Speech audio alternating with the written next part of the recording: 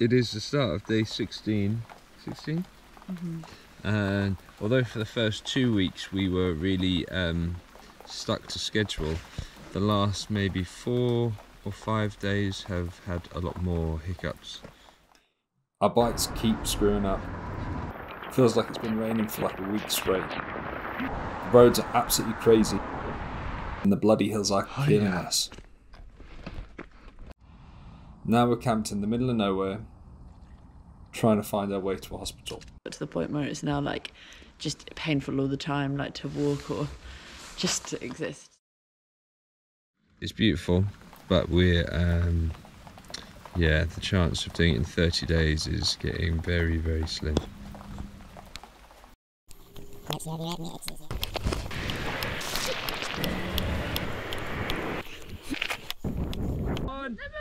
One.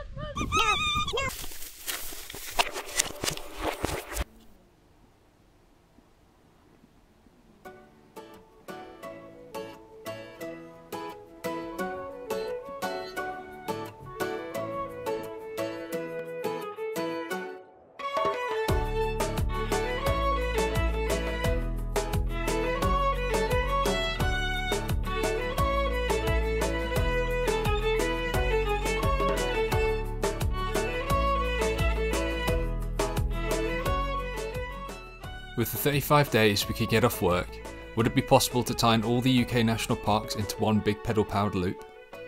Door to door and cycling from England to Scotland, then to Wales and then back into England, it was roughly a 2,000-mile route. We are back in fucking England! I don't think I've ever been so excited to be back in England. That meant living from our tent and riding almost 70 miles a day, 12 hours a day, come rain or shine for over a month. It sounded like a bonkers challenge, right at the cusp of our physical ability, but we love challenges.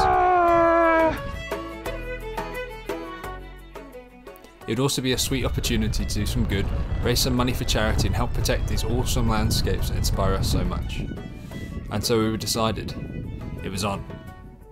After months of non-stop riding, fundraising, eating, bike prepping and route planning, there was only one thing left to do: hit the road. And so we set off with no idea what to expect. Would our bodies cope? Did we have the willpower? Would it be 30 days of concrete jungles, busy roads and nightmare drivers, or pristine landscapes and nature overload?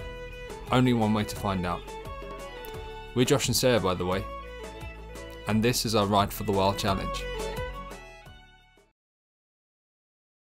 Fresh-faced and really apprehensive, we set off for a day of firsts. Starting navigation, 1,746 miles left. Coming up to our first climb of the day, and the first climb of the challenge.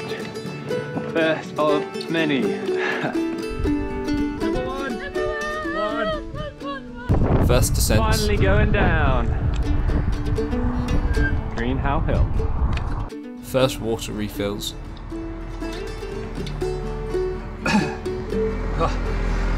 Hydration. And second national parks. North Yorkshire Moors National Park. And there's a horse on a hill. A white horse. It was only 50 miles away.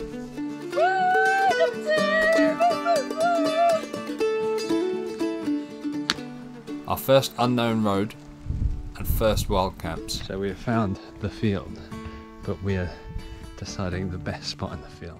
We woke up for our first breakfast. This absolutely pinched bag of porridge mixture. So how many days will this last, sir? I'm not sure. Just for comparison, this is Sarah's head, and that's a bag of porridge. And the first of many, many rainy warnings. The reality of packing up in the rain.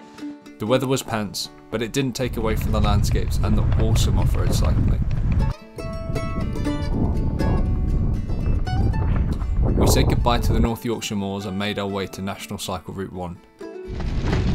So we are on National Cycle Route 1, which is a pretty cool route. It goes literally from the south coast of the UK right up to the most northern point of Scotland. Filled with loads of cyclists, lots of cycle cafes. A lot of it's on tarmac, a lot of it's off-road. Absolutely loving the gravel, but at that pace, hitting 60 to 70 miles a day felt absolutely impossible. By day 2, we were completely smashed. So it's 3:30.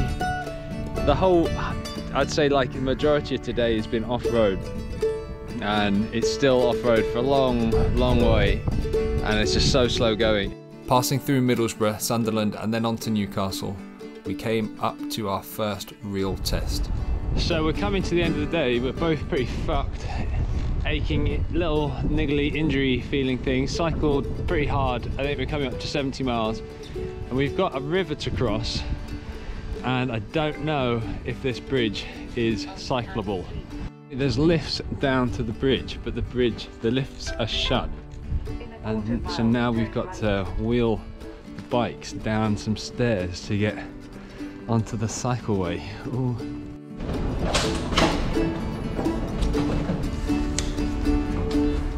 One, 3, 4, 6, 8, 9, 10. I think it's the hardest thing I've ever done. Fucking hell. So after a very long day yesterday, we, after the issue with the lifts, carrying our bikes down lifts, we're both like quite battered and bruised. We cycled more than we should have cycled.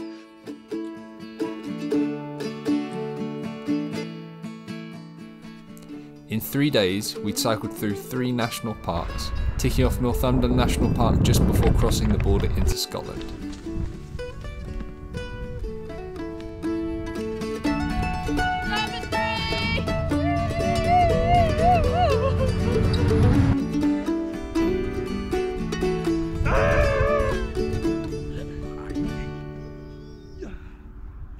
But this is where the ride took a slight change.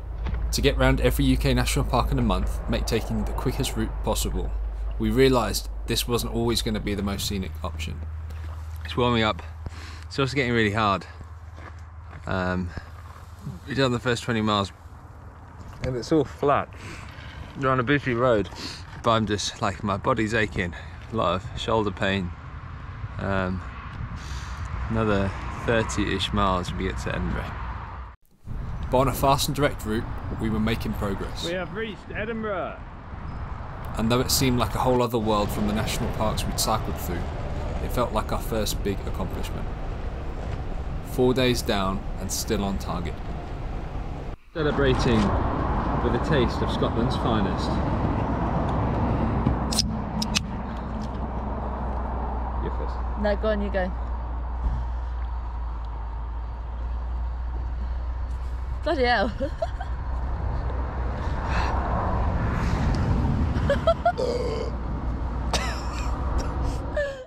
Riding over the Forth Bridge and further north, the cold and miles really started to take their toll. To hit 60 or 70 miles a day, we were waking at 6 AM, cycling for a good 12 hours, that's 16,380 pedal rotations, then finding a spot to pitch by about 9 PM, try and stretch, eat as many calories as possible, then hope to crash out before midnight. Come 6 AM, we'd start that cycle all over again. But as we got closer to the Cairngorms, a late summer sun came out. The landscapes opened up, the roads quietened down, and the riding was absolutely stunning. It just filled you with warmth and inspiration, almost like you were absorbing the energy around you.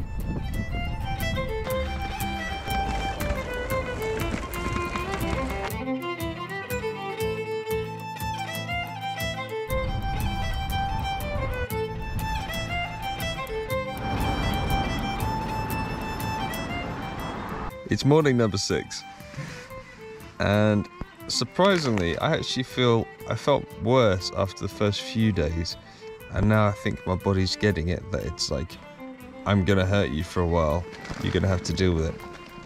You've got your bike legs. My bike road legs, but my upper body's a bit stiff. My legs are, yeah, I've got my road legs. How's your body? I feel okay. I felt really rubbish the first couple of days. I felt really stiff. Even though we didn't stretch yesterday, I'm feeling okay.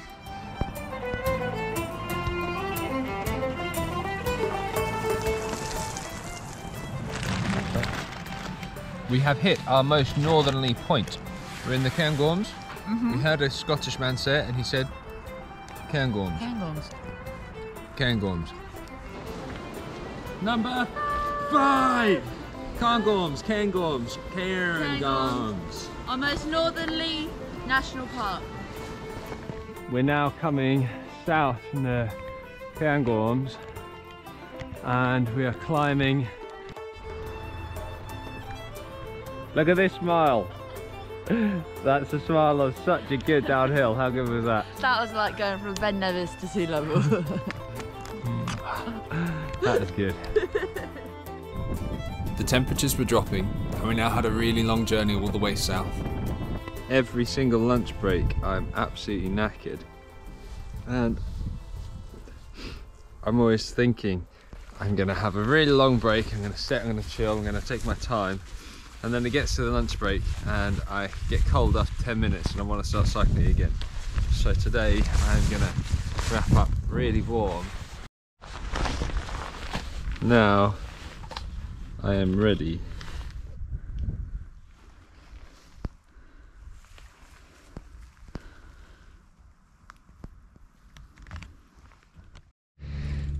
I fell asleep. So it's the morning of day 7. We have left Killin. 1 week. Cycling towards Loch Lomond at the moment on a fairly busy road. But it is absolutely beautiful. We managed to get the battery pack charged a bit. Jay currently has the pedal set on, so his riding is hindered a bit. The tent is almost dry. We've got food in our panniers, water in our bottles, wind in our sails, and we're riding. Bring on Loch Lomond. This leg of the journey was actually really frustrating. The landscapes around us were so immense, but on such a busy road it all just seemed so far away. Our route was ripping us through so quickly there was barely enough time to take any of it in. Loch Lomond. Made it to Loch Lomond. In all its glory. But the times we did get to stop. Makes it all worthwhile. Dropping past Glasgow, things changed very quickly. So we're following this for another 60 odd miles to Carlisle. He tells to me who owns the boots beneath the bed where my old boots should be. Well, you're definitely not the most enjoyable cycling. We're on a cycle route, but it's just like hugging. We're on a road that hugs a motorway, and it's just filled with kind of offshoots of big like service vehicles and trucks and logging people, and loads of like shit all over our face and dust and mud, and my head's just like rattling with like trucks whizzing past us every 5 seconds. But as grim as it was quick. Before we knew it, we'd cycled back into England and had the Lake District in our sights. So we're going kind of near Land's End, 478 miles. What then? Only a few weeks.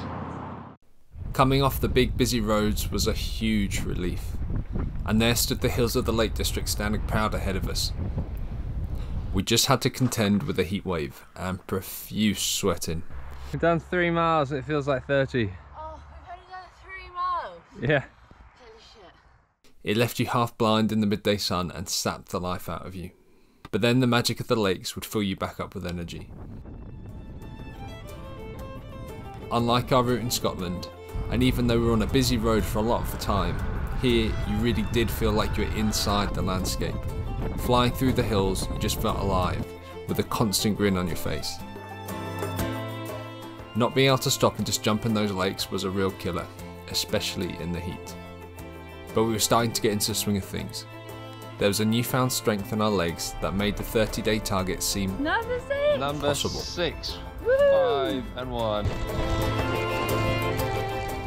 We had one night in the national park. Then before we knew it, we were out of Cumbria and into Lancashire.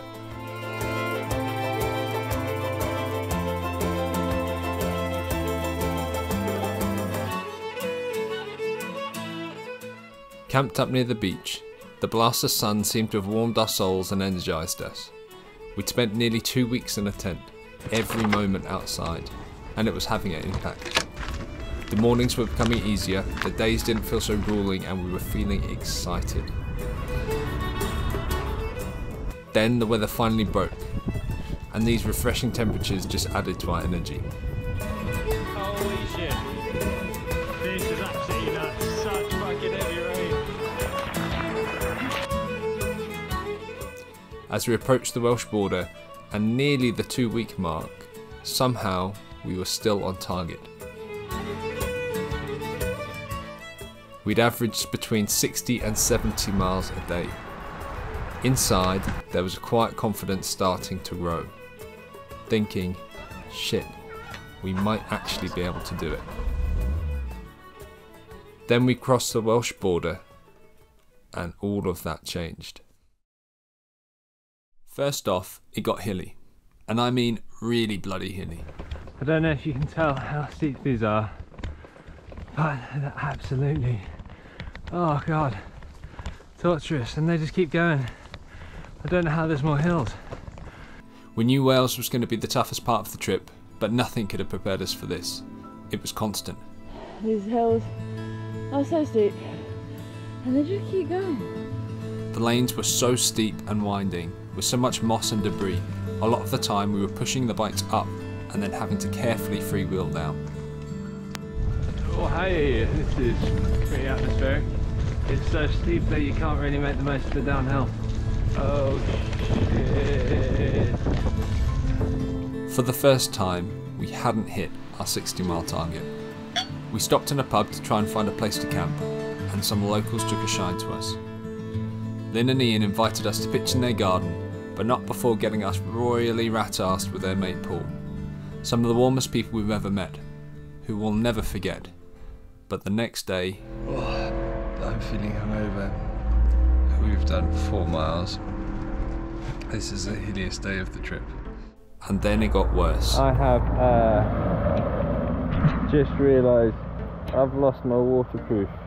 I don't know whether I left it at their house this morning or if I left it outside Aldi, but it is no longer here. And as you can see, now is a good time for a waterproof. Shit. So now Sarah has her waterproof and has just decided to rub it in my face.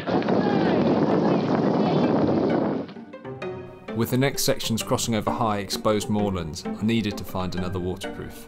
Only problem was, Betsy Coed was the closest place to pick up another, and that meant a big detour.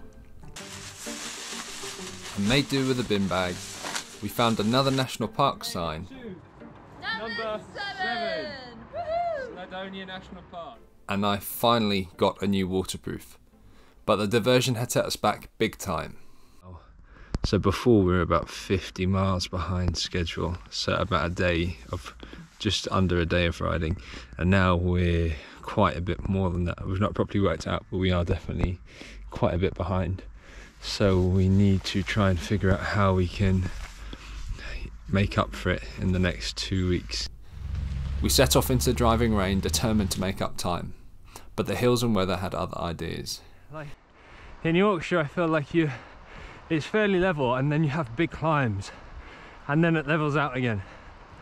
In Wales, it's just constantly hilly and then you still have big climbs like this. Pushing so hard in constantly wet clothing was also starting to cause an even bigger problem. Two-thirds of the way up. Just seeing that Sarah is quite a bit behind. Saddle sore's getting really bad. There's a really crazy mix of feelings when you're just in awe of the landscape around you, but it's also kicking your ass. Holy shit, this is fucking cool. And for the first time, the roads just seemed way too dangerous to cycle. This meant huge detours onto off-road routes that seemed to climb every hill possible. Oh, a buzzard? I think a buzzard. It was epic, but added on nearly double the distance and more than double the time. By the end of day 15, we'd cycled all day but covered only 30 miles. And it had really taken its toll. Adventure update, day 17. 16. 16, things are not quite going according to plan. No, so we are currently waiting at the toilet block of our campsite to get a taxi to the nearest town, where we then get a bus to the minor injuries unit, because I have an infection caused by saddle sore, which is very, very painful, sort of progressively getting worse because we're constantly cycling. It's very wet. Yeah, the things that we're doing, so like we're sweating, it's raining, I'm wearing cycle clothing, which isn't great for waterproof trousers. Yeah, so it's just not giving it time to heal. So this infection has got to the point where it's now like just painful all the time, like to walk or just to exist. So we're going to try and see if we can get something to get it sorted. You might be thinking, you're choosing to cycle and try and do it in 30 days. Why not just make it easier? And that's a good question. We wanted to use this challenge to do some good. We were raising money for Trees for Life, an awesome rewilding charity in the Scottish Highlands, and had spent the whole summer fundraising for them. The more time we spent riding through these landscapes, the more inspired we were to protect them. Our answer was to ride hard and hopefully get as many donations as possible. Besides only being able to get a month off work, we thought the harder the challenge, the more money it could raise. Now with thousands of pounds in donations for our 30-day grueler, a promise had been made and we needed to keep to it. And so, we were staying positive. We have woken up on day 17 after 4 days of almost constant rain, and the weather is beautiful. The sun is shining. And how are you feeling, Fu? I'm feeling optimistic. I'm feeling a bit better than I was. The sun is shining, so that adds to my feeling of optimism. So what's our plan? Our plan is to cycle.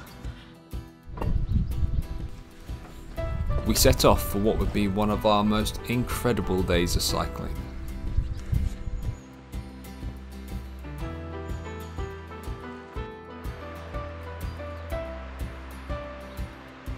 Literally came through the opening in the woodland and was just like, oh my fuck! This is incredible. The idea was to take it easy and hopefully Sarah could recover in the saddle. But going easy in North Wales isn't so simple. We thought it was the top. Turns out it was a false summit. And now we head up here. To just keep cycling and hope for the best was no longer an option. We opted against the A road and took a cycle route, which I think was our highlight of cycling so far. But then we got to what was meant to be lunch point, and the pain that I was experiencing was sort of too excruciating, so we sort of had to stop for the day. Two things to consider: that we both sort of stay here, wait it out until I fully recover, and then continue the journey. Alternatively, Josh could continue, and I could then get a train sort of to a city or a spot further ahead and meet Josh in X amount of days, and then we continue, which means that Josh is sort of just connecting the dots.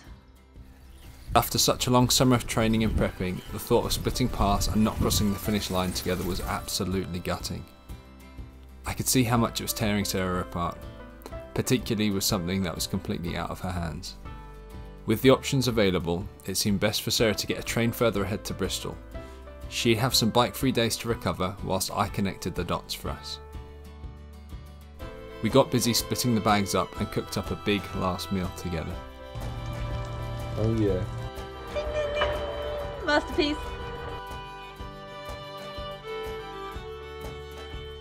It's going to be weird. It'll be my first. I've never toured on my own. I've done like overnights and stuff. It's going to be a learning curve, I think. So we're going to meet in 5 days.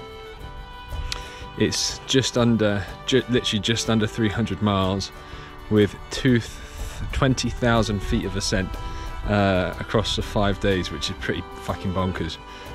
With all the extra gear. Bloody hell. Did I mention I've got 20,000 feet of ascent in the next couple of days? Eesh. My thighs are already hurting. This is it, we're going. This is the side of the thighs. And so I'd cycle as hard as I could, then hopefully we could make up time on the flat south coast. The 30-day target was still within reach. Exhausted and against the clock, the hills became my enemies. Everywhere in Wales is just so fucking hilly. God, this is so painful. It just keeps going. It feels like I'm just constantly climbing. It's difficult to properly explain just quite how hard these days were. I was already smashed from more than 2 weeks of constant cycling and had then added more weight and up the miles on the toughest part of the trip. And doing it solo meant being switched on from dusk till dawn, taking on all the tasks and responsibilities we'd normally share. I was struggling. How did they know? After 6 hours, 5.5 hours, I have made it to the halfway point of my day. 30 miles done. I feel like I've just been climbing the whole day. But, like many times before, my spirits were lifted by the landscapes around me. I've made it to Pembrokeshire Coast. I can't find any national park signs, so this will have to do. Literally, the Pembrokeshire Coast. It's wet, but I'm really happy to be here actually. This, I think, for the whole trip was a place I was most excited to get to. Even though the weather's not great, it's definitely not let me down. It's such an incredible coastline. That view is just fucking amazing, especially as the sun's kind of setting. Dinner cooking.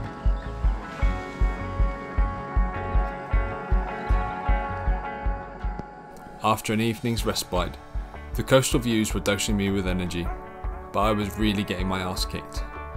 The third day was a complete blur. Really starting to struggle a little bit. Feel run down, no energy or strength in my legs. Like every hill feels like fucking Everest, and like the pressure of trying to get to Bristol in time so Sarah can hopefully finish the challenge before her work starts it's quite stressful, because like obviously I want her to be able to do it, so I don't want to be, you know, the reason why she's not able to do it is because I couldn't cycle fast enough, but it's smashing me. Pushing the bike up a hill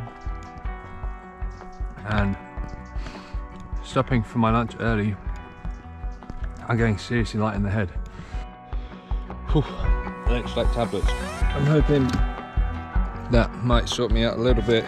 I just sat down for lunch, but it's just started raining. Oh, it's gonna come down, fuck's sake. It is so wet, and I'm so tired. I just want somewhere dry to eat the rest of my lunch. Pushing that hard just sapped the enjoyment out of riding, for me anyway. I've got 14 miles until my stop. I was no longer absorbing the places around me, I just kept my head down, thinking of distances and end of day destinations. Yesterday was definitely one of my hardest days of cycling ever. By the end of it, it was raining all day. It was just so hilly. I got routed onto a massive, like, big busy road. I was just feeling a bit like disorientated from not, I think I just wasn't taking enough salts. By the end of the day, just like camped in the middle of nowhere on my own, just felt very like downbeaten, not very, just like, why am I doing this? This is not enjoyable. The start of day 4 on my own, the sun had come out and I decided to take things a little bit easier. There's a lot of sheep. A lot of sheep. This is the north of the Brecon Beacons. Ah, it's really amazing. No one else around. Loads of sheep. And then you'd see views like that and it'd bring you right back down to earth, reminding you why you're doing it. This view is so good. Man, I wish I had water and I camped right there. Optimism topped up, strength back in the legs and grin back on my face. I found the Brecon Beacons National Park sign and had the ultimate prize waiting for me the next morning. I have arrived. We are back together. Reunited, we had a long downhill ride out of the Brecon Beacons and over the Severn Bridge, from Wales and back into England. I feel like Wales is giving us a fond farewell. The roads are quiet. The weather is literally like perfect. You couldn't have asked for better. England is over there. I just got to cross that sea. We are crossing the river, the Severn Bridge. We'd never forget the Welsh nature and warmth of the people, but we would be glad to see the back of the hills. They'd left us battered and bruised. Crossing back over to England brought a wave of energy. Not only did this mean some easier riding, but we'd also crossed the halfway 1,000 mile mark of our 2,000 mile journey. Now we were on the home straight. In that short space of time, Sarah's injury hadn't just miraculously healed. It was clear that 60-mile days were no longer possible and the 30-day target was out of the window. But none of that mattered. The sun was shining, we were back together and had plenty of the UK left to explore. Instead of just riding till we crumbled, we'd listen to our bodies and embrace each bit of every day. Oh, yeah. There's a thrill to cycling relentlessly, then marvelling at how much distance you've covered. But in honesty, it was killing us speeding through these beautiful locations, numbed and exhausted, without any time to take it in. And more than that, our bodies had just had enough of it. First 20 miles, I'm struggling even after 10 miles I'm pooped. To be honest, I wake up and I'm still fucking tired. And so we dropped the gears, lowered our expectations and forgot the daily targets. We keep to the route and just cycle. Cycle for cycling's sake, lapping up every bit of nature as we were going past, and it felt fucking amazing. Things that had never seemed exciting before suddenly did. It's a pile of mud! I have never seen a pile of mud that big. We even had time to make some chums. One of the really good things about campsites is that you can make friends with all the other campers. These ones I particularly like. Hello.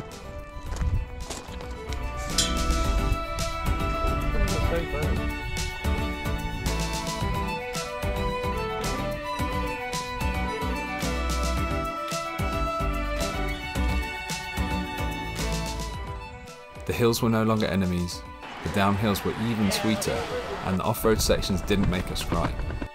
Wild camps weren't just in dodgy spots that were close by, we found amazing places to pitch that meant peaceful nights.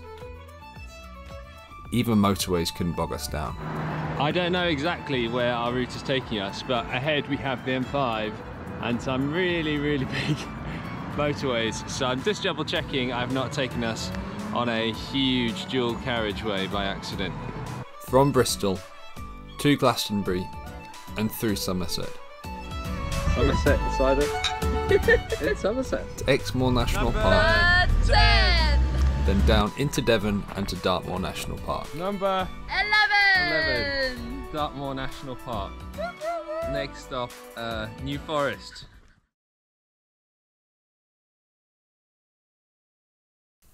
Getting onto the south coast, the hills levelled out, the days felt brighter and the strength had returned to our legs. So we have reached Hardy's Monument in Dawson, and so if you come up here,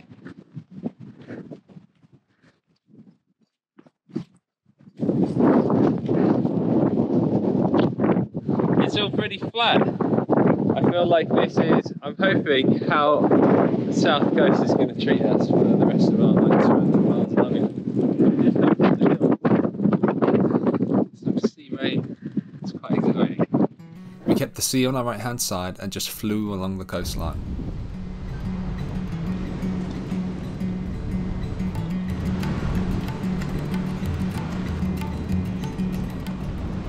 With such relaxing cycling, before we knew it, we'd reached the New Forest National Park and then the South Downs National Park.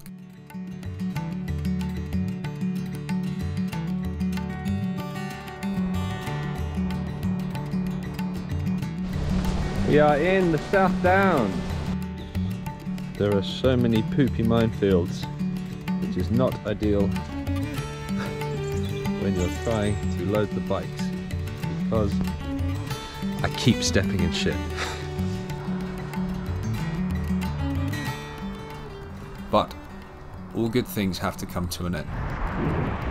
Our route is taking us through London, and it now seems that it's going to be pretty busy for the next 30 miles until we actually get into London.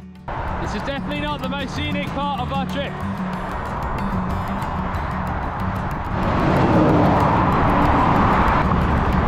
Feel like we cycled into hell.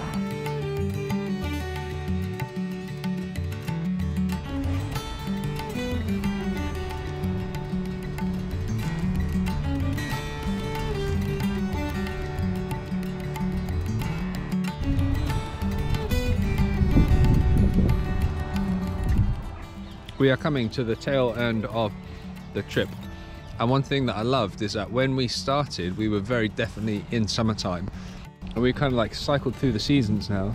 So we're in London, leaves are falling, it's the 30th of September, so it's officially autumn, and yeah, it feels really cool to have cycled from summer into autumn and seeing the seasons change.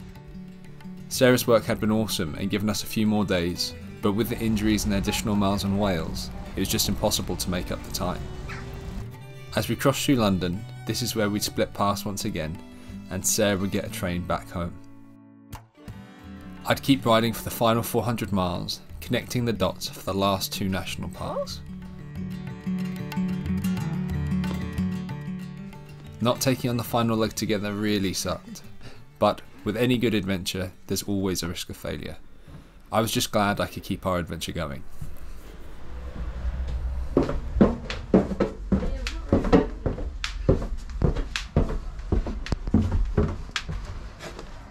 My new setup. I've got half of Josh's stuff. So I've got other stuff in the back and then a sleeping bag on the front.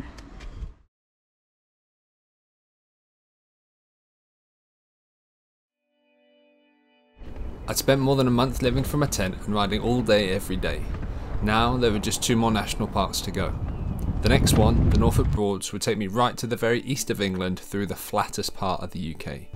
It is day 34 or 5 or maybe even 6 actually, and it's the 3rd of October and it has got so much colder, and there's a really terrible forecast for today. Is 26 mile an hour winds with like 35 mile per hour gusts, heavy rain, got the overshoes on, and flooding chances, and like in the fens it does flood a lot. British cycle touring, yeah! Has been raining all day, but now I'm in my sanctuary, so I don't care.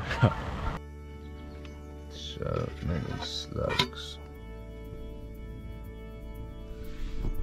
But nothing was dampening my spirits. There's loads of buzzards above me. Blue skies. Ah, so nice. Maybe my shoes will dry out. With lockdown and COVID, I'd barely seen my family for the last 12 months. But they'd be waiting for me at the Norfolk Broads, and that kept me filled with such incredible motivation. Just spending an afternoon catching up with them recharged my batteries for the final leg of the trip.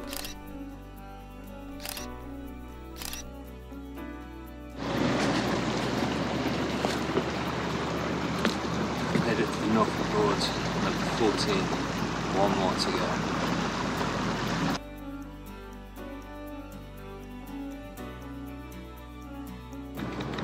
Potatoes? Yeah, oh sweet potatoes.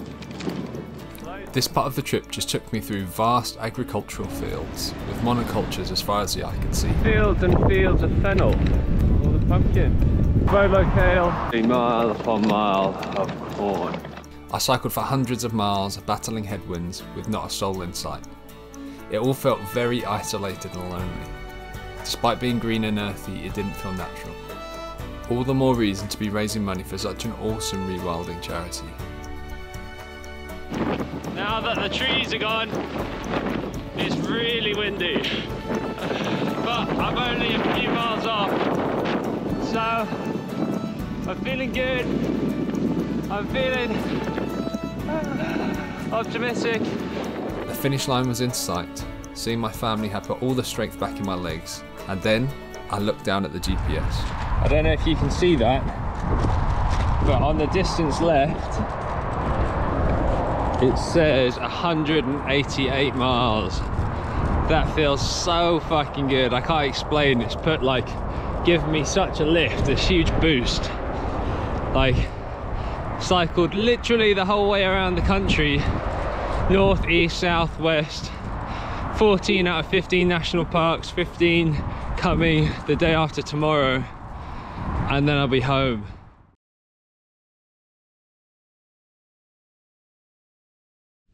After big stormy weather, it's really nice when you can see some calm to the air. Yeah, last full day, I can't believe I'm saying it. I have one more night in the tent, and then the next day I finish at home. So this is my last full day. There's been loads of like dips and swings and like incredible points, but also like, it's like Sarah's not here, obviously big bummer, but I'm looking forward to it. The winds have dropped. There is, I'm not going to jinx myself, but the forecast is better than it has been. Because I've had the last 2 days, I've done 75 miles each. So it means today I just have to do between 50 and 60. And so I set off, filled with giddiness and energy. Not just because this was the last push, but I'd be cycling through Sheffield, the city Sarah and I had lived in for 6 years and was filled with the happiest of memories. I've made it to my old stomping ground. And then to the peaks, the first national park I ever visited, which opened my eyes to the wonders of the outdoors and its importance.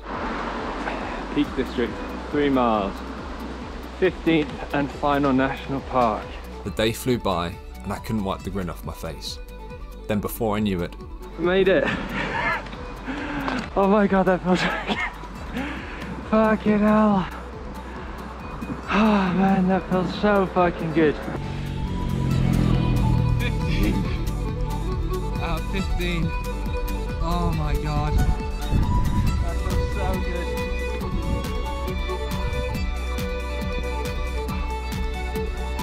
Yes. Oh fuck. the sun was shining, the landscapes were blowing my mind, and I felt on top of the world. I wanted to embrace every minute of these final hours. I treated myself to a pint and some grub, then set off to lay my head down somewhere. In search of the final wild camp. But those woods over there are looking mighty appealing. I've got some cake in my belly, some Guinness to help me sleep. What a fucking ride. Beautiful sunrise just creeping up over there. So I reached the Peak District yesterday, and seeing that lump of stone saying the Peak District, tears came to my eye, and I never cry. Like, Sarah's never seen me cry. I can't even remember the last time I cried. It's been so hard at points that I think seeing that sign, just all the last, like, we've been training for it and preparing for it for like nearly 6 months. So to see that sign, the 15th and final national park, yeah, it just felt so good. Yeah, it's a beautiful finish. I've got 60-ish miles to do to get home, and I'm just gonna make the most of it, enjoy every minute.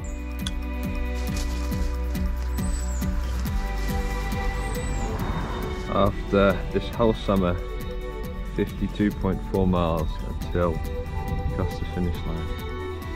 Even though I was on my own, reaching this last stretch was only possible because of Sarah. We held each other together and took on the challenge as a team. Adventures don't always go to plan, but I was just happy to have connected the dots for us. And then the icing on the cake. So I've just stopped for lunch outside Huddersfield with about 35 miles to go, and saw the best news switching on my Wi-Fi.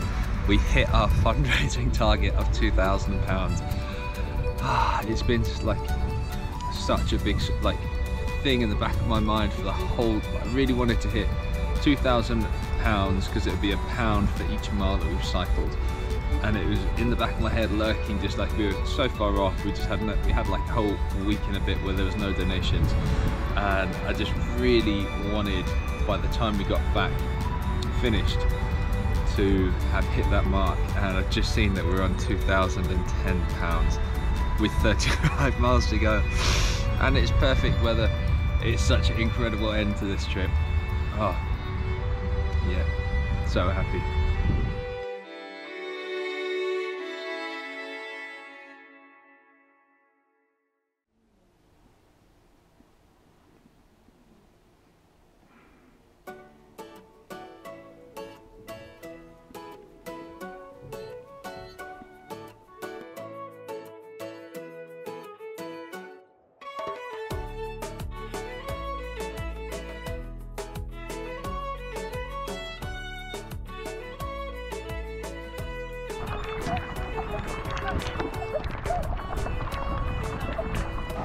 but this ride has been so many things. It's been like beautiful, it's been like inspiring, massively inspiring for like what I want to do in the future, and like motivating me just to cycle. Like I just want to cycle all around the world to the most remote places. Like I knew that before, but this ride has just I just know that that's what I gotta do. I feel really lucky and privileged to have now visited all of our beautiful national parks, cycled from one to the other, met so many fantastic people in all these countries. Wales particular, you people are amazing. It's like one thing that has definitely confirmed is how lucky we are for all these natural spaces, and how much we need to fight to protect them, because we are losing them. I'm so happy sleeping in the tent. I'm so happy with my like camp stove meals, and like just to have spent the last 35 days living in a tent surrounded by nature, rising and falling with the sunshine, listening to birds and animals all day. Like that I will never ever want to change, and just want to do my best to be able to make that as big a part of every single day as possible. But yeah, so that was Ride for the Wild. 2,000 miles, 15 national parks, all around the UK.